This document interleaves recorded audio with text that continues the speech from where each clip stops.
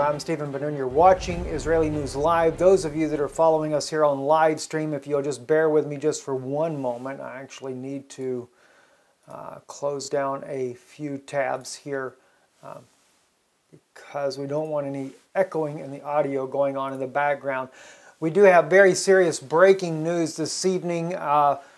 Those of you that are aware, we already know that U.S. Army Chief threatens war with Russia. This is reported by Paul Joseph Watson from InfoWars. He reports this. The Army Chief of Staff General Mark Miley warned last night the United States was ready to destroy its enemies in comments that were clearly directed at Russia. Well, the ante has been raised up. This is from the Russian insider. Yana was just here in the office confirming the subtitles here, that we know that everything is accurate in what's being said. I'm going to play portions of it. We can use the subtitles rather than going through every single word by listening to it in Russian, because most of you I know won't speak it. This is a Russian general. And let me start it off for you. Of course, my basic Russian, I know the opening.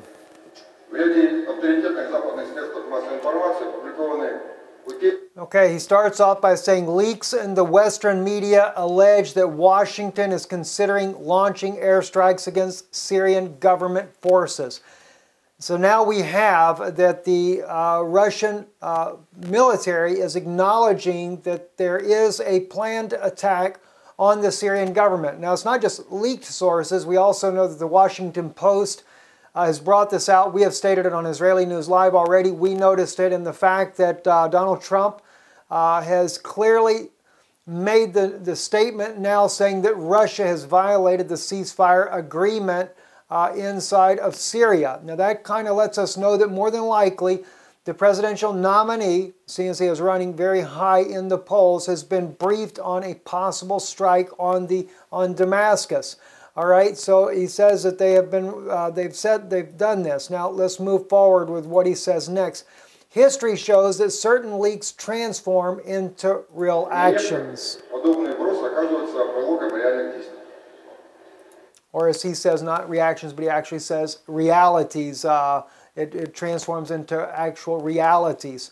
He goes on to say, a particular concern is information that the initiators of such provocations are representatives of the CIA and the Pentagon, who in September reported the U.S. president on the alleged controllability of the opposition fighters, but today are lobbying for a kinetic scenarios in Syria. Okay, they use the Russian words there. Now, I want to note one thing that's very important in this broadcast here. The Russian general here that is speaking is actually, they're putting this up. The Russian insider is placing this up with the translations in English for you so that you can see. And I believe that Russia is probably behind that because they want the world to know that Russia is taking this serious as well. Let's continue on. Okay, let's just move forward in the subtitles here for you. All that blank space is those long words. He said, I would like to caution Washington's colleagues to conduct a thorough calculation of the possible consequences of such plans. Now this here is a reverse threat. After we have seen the U.S. General Chief make his threats to Russia, who obviously, as Paul Joseph Watson says, was directed at Russia, now he is letting them know as well of the possible consequences of such plans if the Washington colleagues go forward.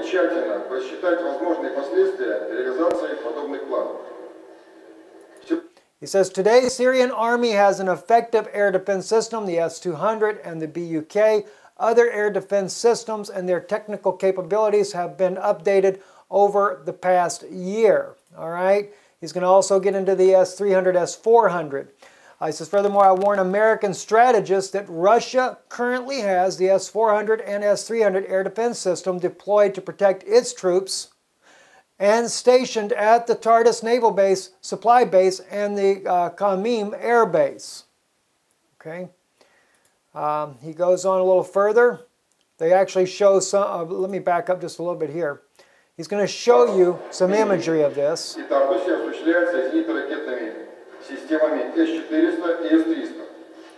They're showing you on the inside the radius of the weapons reach may be a surprise to all unidentified flying objects. Now, he's alluding to the fact of when warplanes travel without transponders on. And he goes into that just a little bit more. Let me move forward on it. Russian air defense system crews are unlikely to have time to determine in an AE straight line the exact flight paths of missiles and then who the warheads belong to. As the U.S. general did his indirect threat, also the Russian general here, my wife could look at his name and tell you what it is. I cannot read Russian myself, but she could tell you. I didn't think to ask her of his name. We will get that here in a moment. But that the warheads, they don't know. So it is an indirect threat as well. And you're going to see in a moment more of a direct threat.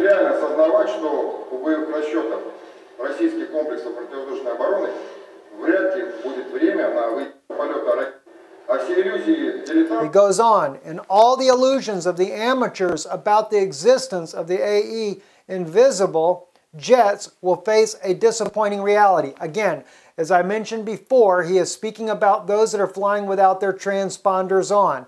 That's why he says the existence of invisible jets will face a disappointing reality. So if there's jets flying without transponders on, where they cannot be identified, Russia's letting the U.S. coalition know they're going to take them down.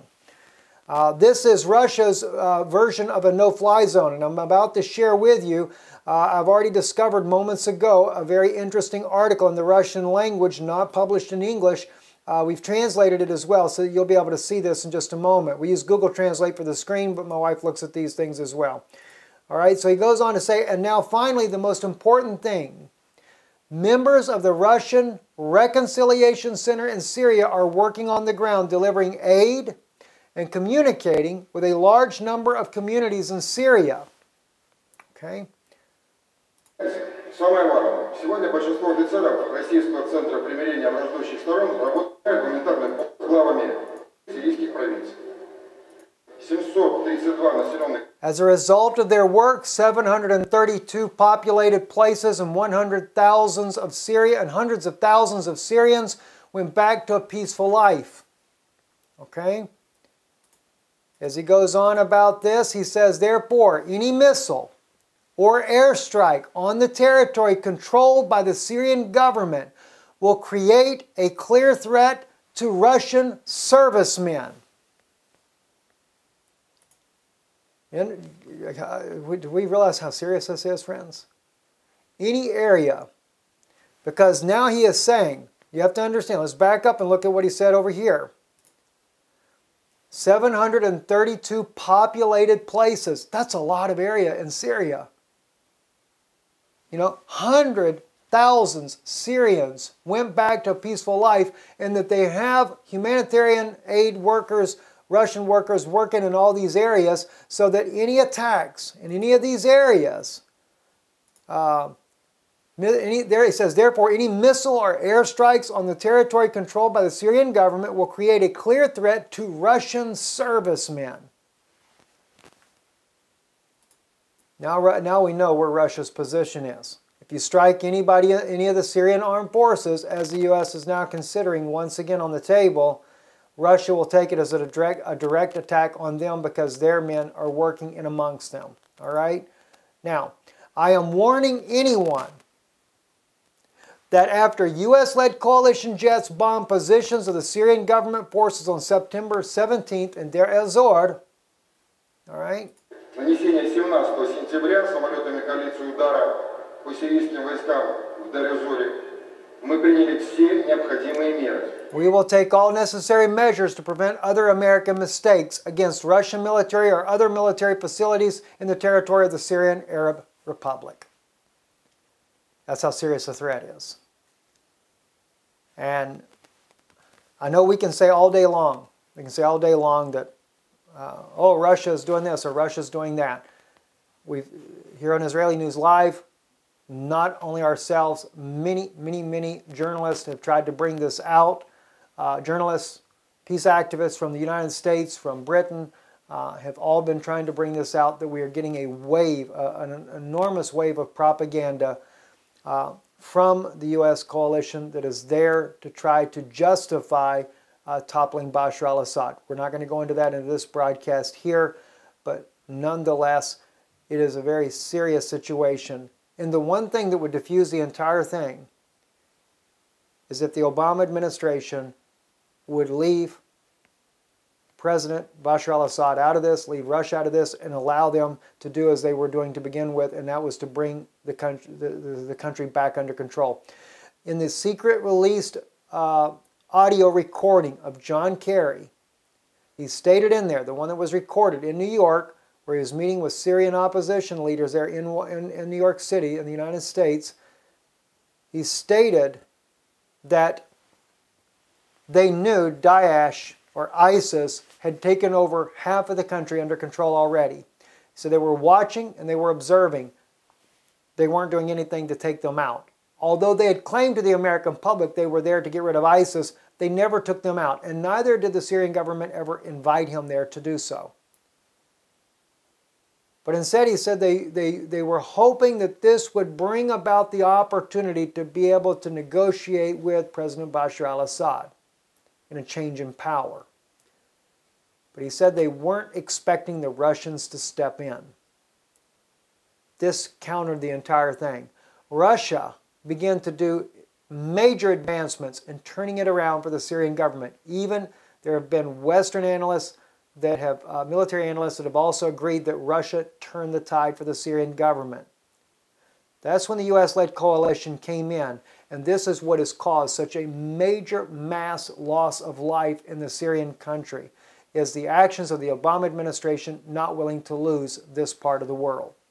Now, let me share with you some other things that you're not aware of. This is not an English language paper. I'm using Google Translate so that you can see for yourself on the screen some of this it says here. This is from discred.ru, a Russian news website. Russia is ready to create a no-fly zone in Syria. This came out on October the 6th, today, the same as did the Russian general speaking what he said. It says the discussion of the possibility of U.S. strikes on positions of Syrian troops, anti-aircraft missile systems S-300 with Russia's delivered into Syria, air defense ground forces. This was stated by the Izvestia, a source close to the Russian military and diplomatic circles. Now what I want to bring your attention to is down here in the paragraph, let's see, 1, 2, 3, 4, 5th paragraph, where you get the dark print here. However, as stated by the member of the Foreign Affairs Committee of the Federation Council, Igor Morozov, in Syria, there are other air defense systems which will allow to cool some hotheads and create a no-fly zone over the country if necessary. So they're not saying they've created it, but the Russian government as well is looking to do the same thing that John Kerry, the Secretary of State for the Barack Obama administration, they're wanting to create a no-fly zone, but now they say in order for them to create a no-fly zone, John Kerry said they would have to take out all of the missile defense systems of the Russians. And I believe it was Ash Carter also saying to Congress, which the only way they could do it would mean a war with Russia and that of Syria. The Russians, on the other hand, from what the general is saying, they've already brought in all the defensive measures. They have the defense measures on the ground, and now they are speaking about doing a no-fly zone. Now, in a roundabout way, this is what the general is saying here. He's basically talking about a no-fly zone. If something's coming in and it's got its transponders off to identify the type of aircraft it is, they're going to take it down. If they feel threatened, the Syrian government is threatened, they're going to take it down. Things are ready, they're active, and anything could happen at any moment. Remember, U.S. Army Chief threatens war with Russia. Paul Joseph Watson states here. Army Chief of Staff General Mark Miley warned last night the United States was ready to destroy its enemies in comments that were clearly directed at Russia. He said, "I want to be clear to those who wish to do us harm. The United States military, despite all our challenges, despite our operational tempo, despite everything we have been doing, we will stop you and we will beat you harder than you have ever been beaten before. Make no mistake about it," said Miley. Other countries, Russia, Iran, China, North Korea, went to school on us, he says, adding they studied our doctrine, our tactics, our equipment, our organization, our training, our leadership. In turn, they revised their own doctrines, and they are rapidly modernizing their military today to avoid our strengths and hopes of defeating us at some point in the future. I don't agree with that. Maybe Iran, maybe North Korea, yes, I could agree with it there. When it comes to Russia, yes, Russia did study, no doubt, as every military, including the United States, studies other governments' tactics, the way they move, the way they operate, how they think, in order to be able to capitalize on it. The U.S. does the exact same thing. We're no different than any other country. But I don't think Russia has an intention of wanting just to take down the United States when they have been working with such a great partnership with the West, including even sending their own military troops to the United States, which, if I'm not mistaken, there's about 15,000 Russian troops in the U.S. as it is. So I can't agree with that. And there's still, even as of right now, I was watching the press briefing by the not Secretary of State, but by the U.S. State Department today. I had not finished listening to it to be able to bring everything out, but it turns out that even right now in Moscow is U.S. Assistant Secretary of State Nolan, I believe that is. Yeah, Nolan is in Moscow right now speaking with their Russian counterparts there. So it's not that the Russia and U.S. are totally not in contact. And even John Kirby, for those who get that mixed up, John Kirby is the spokesman for the State Department. He is not John Kerry. I know there's a lot of dispute over that. But anyway, John Kirby is brought out today that after the Brussels meeting there that John Kerry, Secretary of State, and that the Foreign Minister Lavrov had spoke briefly about Syria today. Even though their talks have been called off, they're still interchanged between the two. There is a possibility that a war could be averted. Maybe some of you guys could help put pressure on legislation in the United States government to have the Obama administration back down. It doesn't look like Hillary Clinton really wants to see that happen. Maybe she does need martial law to kind of slow down the momentum of Donald Trump, who is also running against her. Let's see here. I believe that is it for this evening, guys. Very serious news. I ask of you, one thing I'm asking of you tonight, share this broadcast everywhere you possibly can. It's a very serious news, very important news indeed. And if our news that we bring out is a blessing to you and you'd like to support this work, please do so at IsraeliNewsLive.org. Thank you, and thank you for watching. Thank you for those who are watching on live stream. Haven't been able to get this run through the camera again in order to be able to get it to run smoother. We have too many internet options open at the time. Shalom, and God bless you.